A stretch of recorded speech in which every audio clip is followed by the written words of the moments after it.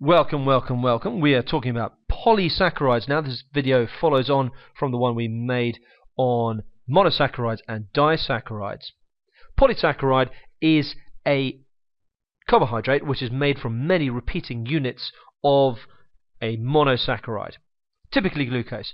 At AS Biology for OCR you need to know about 4 polysaccharides in detail. And those polysaccharides are amylose, amylopectin, glycogen and cellulose. All of these are polymers of glucose. Amylose, amylopectin and glycogen are polymers of alpha glucose, whereas cellulose is a polymer of beta glucose.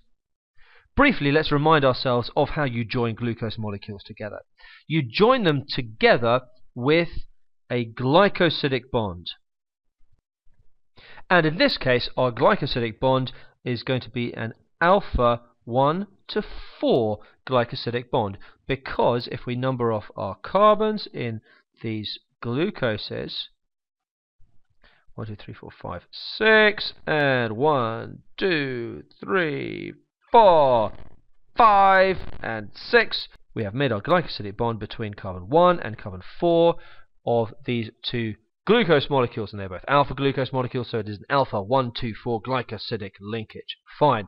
Formed by a condensation reaction, so called because it releases H2O.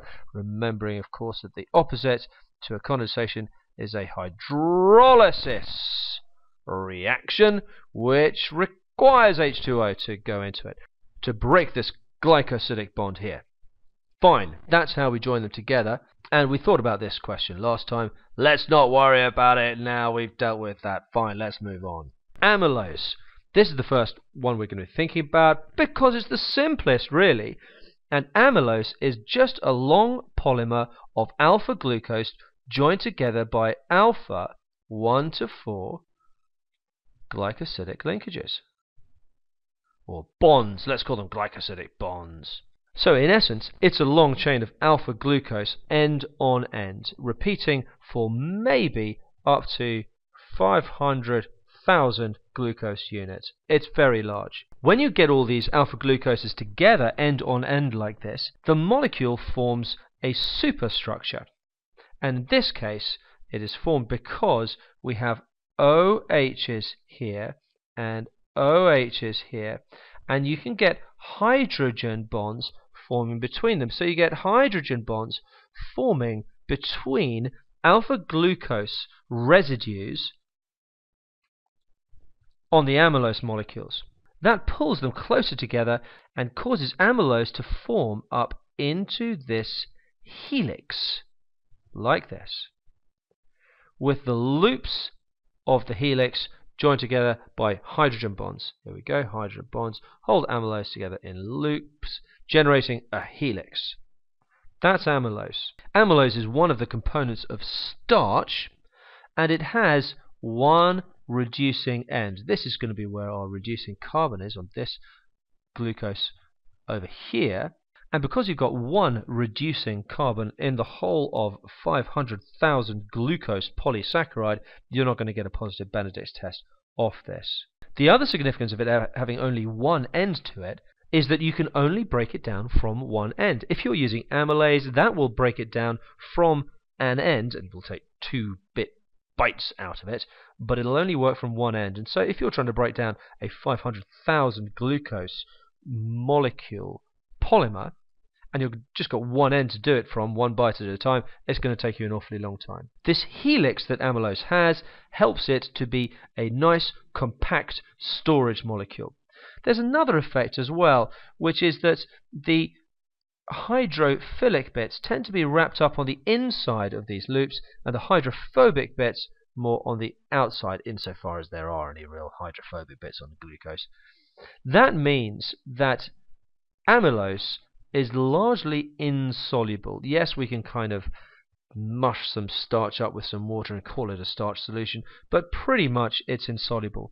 This furthermore means that it has no osmotic effect. It doesn't lower the water potential of a solution that it's in.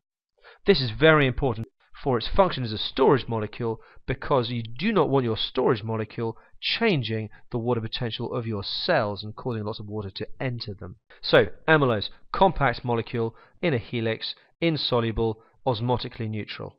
Good news for amylose. Now we're going to look at a amylopectin. A amylopectin is the other component of starch. It is also a polymer of alpha glucose, and we have plenty of alpha 1 to 4 glycosidic bonds. There's one there, there's another one there, there's another one there. However, a amylopectin also has an alpha 1 to 6 glycosidic linkage. Alpha 1 to 6 glycosidic bond or linkage. This means that you can get branches coming off it. Let's have a look at how that affects its superstructure. It means we get many ends for hydrolysis to occur, so we can digest it down faster if we want to release the glucose for respiration, or maybe just simply for digestion. This also gives it a more compact structure for efficient storage. Amylopectin, just as with amylose, is an insoluble molecule and will be osmotically neutral. Our third polymer that we're going to consider is glycogen. Glycogen has the same structure as amylopectin. That is, it is mainly formed of alpha glucose molecules joined together with alpha 1 to 4s, but also has a few alpha 1 to 6s. It has the same structure as amylopectin, but the branches are more frequent. Why is this? Well, let's think about that. Amylose and amylopectin are both plant polysaccharides. Glycogen is an animal polysaccharide, and yes, we can find fungi and prokaryotes which have got glycogen as well, but let's consider it from the point of view of an animal. Why does an animal need more branches in its storage carbohydrate than a plant? Well, animals are more metabolically active than plants, therefore they need to be able to release their glucose faster than plants, and as a consequence it benefits them greatly to have their storage carbohydrate with more ends to it, so that we can get at that glucose a little bit quicker, because we're animals, we just got to do things quickly, we don't want to hang around, whereas plants, plants just, they live at their own pace. Plants look at animals and they think, you're crazy. Why are you just running around? Just slow down. Take life at our pace. We get along, we grow, we photosynthesize, we poison things that eat us, we do all sorts of stuff like that, and we just do it nice and slowly. Animals racing around, lots of energy being used metabolically, and so they need a lot of ends to their storage carbohydrates. Finally, let's get on to our last polysaccharide, and we're going to think about cellulose. Cellulose differs from amylose, from amylopectin, from glycogen in that it uses beta glucose rather than alpha. If you recall, beta glucose has the OH on the carbon 1 and the OH on the carbon 4 pointing in opposite directions, whereas in alpha glucose the OH on carbon 1 points down, on beta glucose it points up, as shown in this diagram here. This has a very significant effect when it comes to joining beta glucose molecules together, because it ends up flipping them over each time. So have a look what happens to our 1 to 4 glycosidic linkages. This one popping up, this one popping down, popping up, popping down, meaning that our 6th carbon here is popping up, popping down, popping up, popping down, just like that. Well, so what, you might say? Well, number one, cellulose ends up forming straight chains. Very significant. Not like these helices you get from an amylose. These are straight chains. They're different. Number two, beta 1 to 4 linkages are indigestible by animals. Animals cannot produce cellulase. We are unable to do that, and all animals lack the ability to make cellulase. Now, that results in various things. Number one, if you are a slug or a caterpillar, you can munch away at cells, and all you can do at plant cells is to break open their cell walls and digest the contents. The cell walls themselves can do nothing for you. That is why caterpillars eat so voraciously and get through so many leaves, because they just can't do anything with the cell walls. The other strategy you can have is to co-opt a microorganism to make your cellulase for you. So if you take a cow, for example, I don't often take cows. I eat cows, they're very nice. But I digress. If you take a cow, it has in its gut bacteria which can produce cellulase and digest it down. So the cow, while we may think we're farming the cow itself is farming bacteria. The bacteria do its work for it. It will digest some of the bacteria, it will digest bacterial protein, it will digest the glucose made from the cellulose. Other strategies include that of the leafcutter ants.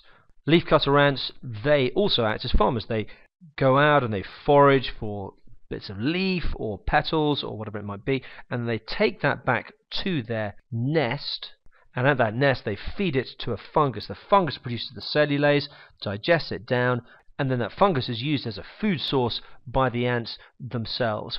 Not all of the ants, but certainly some members of the colony.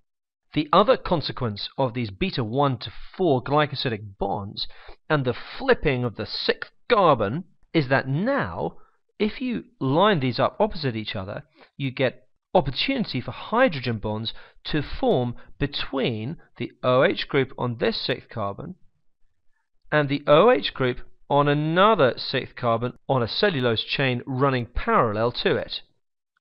And so you get cellulose molecules, so each individual chain is a molecule, which then bind together with hydrogen bonds between them, giving you a crystalline array overall and forming this thing here called a microfibril, this macro structure here, which is a microfibril. This structurally is very strong, particularly in tension, and so therefore it's very good as a structural carbohydrate.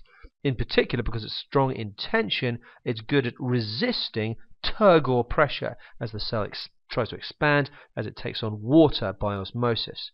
There are, of course, other polysaccharides in the cell wall, in particular one called pectin, but we don't need to worry about that for OCR biology. This is a summary of the key points for cellulose. It has beta 1 to 4 glycosidic bonds. The 6th carbon is inverted on each occasion, and it is indigestible by amylase. Because it has beta 1 to 4 glycosidic bonds, they will not fit into the active site of amylase. The active site of amylase is specific for alpha 1 to 4 glycosidic bonds. Forms long straight chains. Those chains themselves are cross-linked by hydrogen bonds, and therefore it can form into microfibrils, which give it strong tensile strength, making it an excellent structural carbohydrate. Well, thank you. I hope that's helpful, and if you want to, I've got some footage coming up of some leafcutter ants. This footage was taken in Belize on our wonderful Belize trip. Personally, I find it quite mesmerizing watching these little critters as they go about their business. On this occasion they found some yellow flowers, and you'll see that they have cut up the yellow petals, and they're taking those yellow petals back to their nests to feed to their fungus.